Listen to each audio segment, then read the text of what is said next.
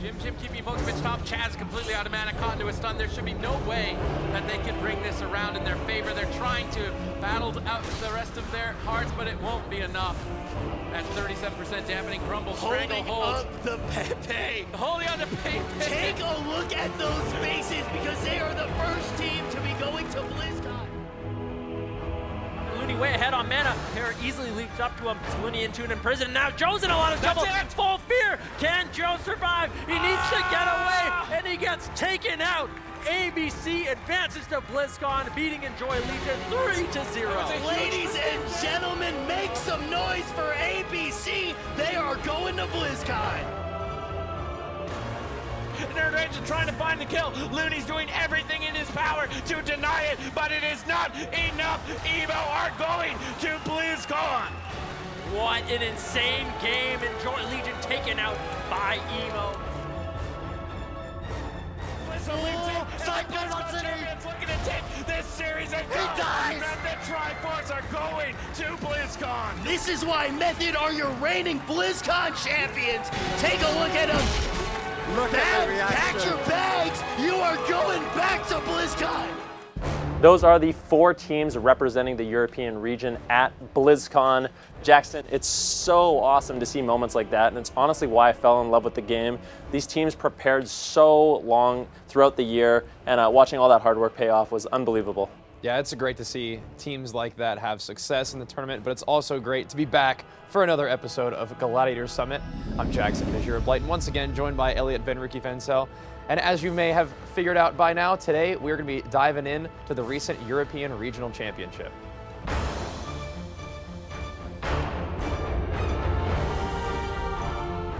Now, as awesome as it is to see these teams battle it out on stage, our goal here at Gladiator Summit is to step away from the stage, out of the lights, and sit down with these players to get to know them better as people.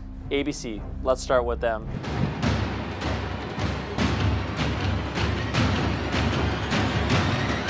These guys are full of big name players. You have Alex, Nixie, Asgaroth, Kara. Last year, they were literally just one game away from making it to BlizzCon. Right, and that storyline applies to Kara as well, who's a new addition to this team, but brings a ton of veteran experience to it. That being said, ABC is a team that nearly didn't even compete this year. Last year, it was a stressful year. I was in the middle of writing my master's thesis, which in Germany, especially for physics, is a lengthy process. And even with these circumstances, we went to regionals and we did very well. We missed the qualification to BlizzCon by 1 match. I wanted to quit after that, but my team wanted me to stay. So we stuck together and we kept competing, and now we made it. It's really interesting hearing from Alec about how he basically almost walked away from the game. And you can tell he means the world to his teammates, and they want to have him around. That being said, he is a huge asset in terms of recognizing nuances that allow them to be successful, especially moving on to BlizzCon. Alec, he's the brains behind the operation. He comes with a lot of insight and watches the VODs, gives us some tips and strategies that he thinks we should try out. He always analyzes after every game, like what you can do better and what you can do worse, and I liked it about him. Like when I played with him for the first time, he was giving me advice, and like I got better as I played with him. He's like hard dad, but he's like always trying to find the new comps, the new talents, the new macros you could get. He helped us a lot. I'm really proud to be playing with him. You can tell the tremendous respect that Alec's teammates have for him. Yeah, because as we'll see with our next team, the small subtleties can have a big difference, and that's exactly the case with Grumble.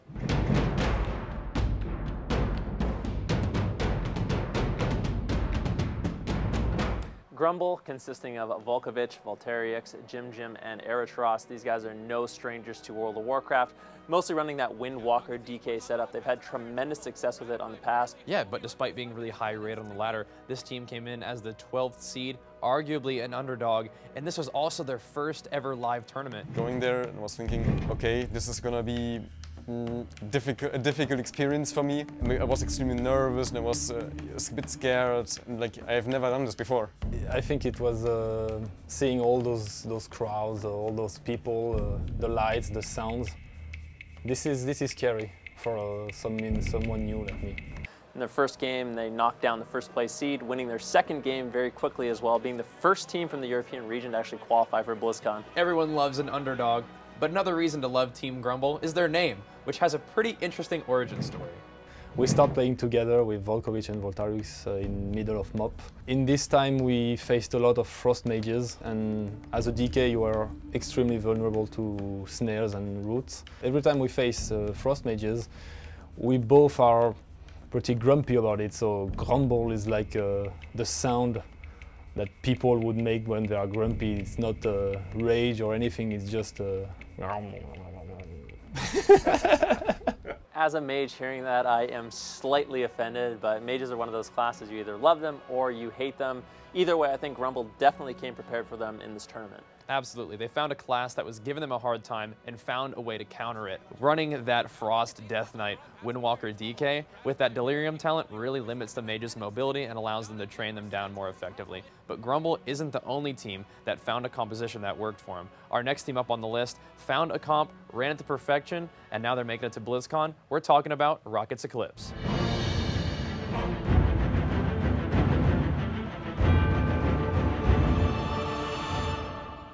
Rockets Eclipse, those specialists we were talking about, you know, Nerd Rage, Cervantes, Leanne, and now Jamie coming in as that fourth, really rounding out their roster when they need it. They have a lot of compositions available to them, but nearly all of them are built around Cervantes. Now, this is a player who's actually qualified for BlizzCon twice before this, but this will be the first time we see him playing on the big stage.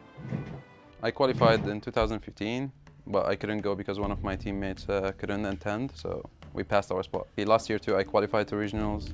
Like 2 years in a row, I qualified and I didn't go. It's like putting time into a thing and then you don't achieve something that's disappointing. I'm so thrilled for Cervantes that he finally has his opportunity to go to BlizzCon and really prove himself, but he's not the only one. In sitting down with his whole team, you can tell that making it to BlizzCon is a dream come true for them. BlizzCon is so important because I think this is a dream of all WoW players, is to go to BlizzCon once in our life. Like, this is the best moment you can ever dream of. Well, it's BlizzCon. 2 weeks in the USA. BlizzCon is just the achievement of everything. Every player would love to go to BlizzCon. BlizzCon really is the ultimate goal for anyone that competes in World of Warcraft PvP. I think for Rockets Eclipse, a big part of their potential future success is going to rely heavily on that TSG setup they're known for. Definitely. I think that this is really interesting to hear them say that, especially when we've heard from so many other teams that Legion for them is about multi-comping and multi-classing effectively. And then you have Rockets Eclipse saying, we're just going to run TSG, we're going to play it perfectly, and we're going to win. We've been playing that for 3 seasons, actually 4 seasons, nearly a year. So we know what do we have to do and to end the game, what do we have to do defensively, offensively. And him and Cervantes especially have great synergy in their TSG. They've got probably thousands of games at this point, their synergy is just completely on point. They basically never lose a mirror to anyone. It's one of the few cases where they can just play into any matchup and win, because they play pretty much perfect the whole way through. Honestly, it's been a real treat watching Rockets Eclipse play that TSG basically from the start of Cup #1 all the way until regionals. I think how perfectly they play it, the thousands of hours, has really paid off for them this year. Yeah, they've done the work, they've made their dreams come true. But for one team, making it to BlizzCon isn't enough. We're talking about our returning champions, Method Triforce.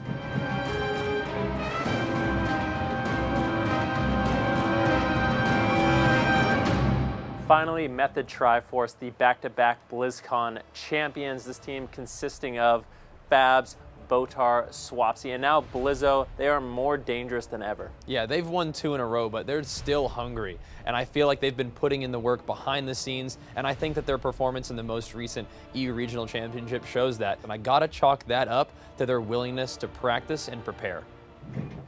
For the past few months, or weeks rather, I've been just focusing on the game, trying to get as prepared as possible for this event. Now, you obviously want to scout the teams you're going to face.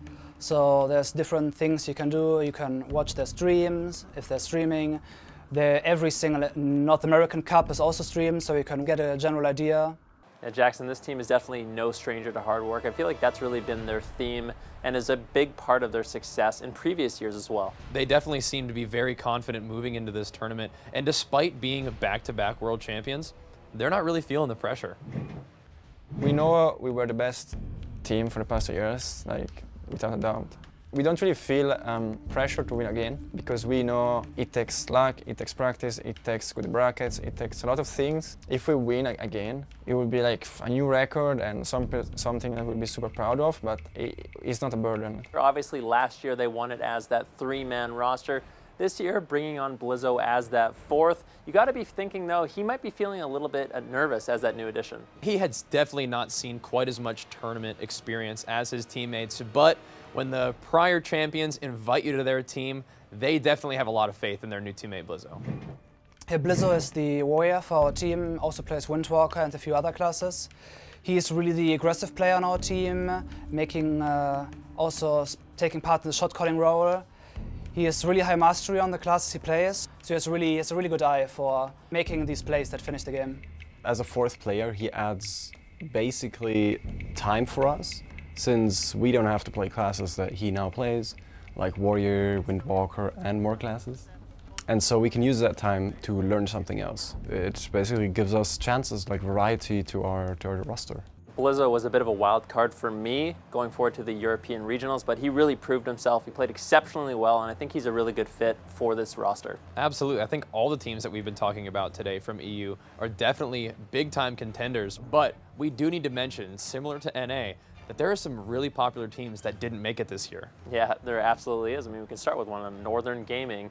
Just talk about the big names on that team. You have Minpoike, you have Zuniaki, you have Raikou, you have Waz. These guys are all-star players. Last year, after losing BlizzCon, they seemed more focused than ever. Most of the players of the European regionals felt like they were the team to beat, and this was their year to win. Yeah, experience and effort, though, as we've seen, were also not enough for Enjoy Legion, right? They had 2 previous BlizzCon champions on their roster, Joe Fernandez and Looney, and they're not at BlizzCon either this year. Early on in the Cups, they did exceptionally well, and it just seemed like they were going to steamroll the competition. They were the most dangerous team in Europe. Unfortunately, in regionals, they weren't able to make it. North America and EU both had some really big upsets, but we do have our teams locked in from both regions. Who are you keeping your eye on moving into BlizzCon? Yeah, I mean, there's no question about it. Grumble, one of those teams, they have the right composition, the Windwalker DK. They're very well versed in it. They surprised a lot of people at the European regionals, and what a story it would be if they actually went all the way and won BlizzCon, coming in at that 12th place seed. In addition to that, I mean, ABC, another roster very solid. We've seen them in the past. This year, they seem more focused and determined than ever. They're really going to bring it. They have that mastermind we've been talking about, Alec, on their team, and I think that's going to be a huge asset for them moving forward. Yeah, I loved hearing about the 2 stories from those teams, but the 2 teams that I'm going to be keeping my eye on are going to be Rockets Eclipse and, of course, the returning champions, Method Triforce. Now, both of these teams feature some stacked rosters of really good players with awesome compositions. So I feel like if somebody's winning BlizzCon from EU, it's probably going to be one of those 2. You know what, Jackson? I feel like Europe has an excellent shot this year at winning 3 years in a row. But that's going to do it for us here on Gladiator Summit. On behalf of myself and Jackson, thank you very much for joining us here today. Until next time, we'll see you in the arena.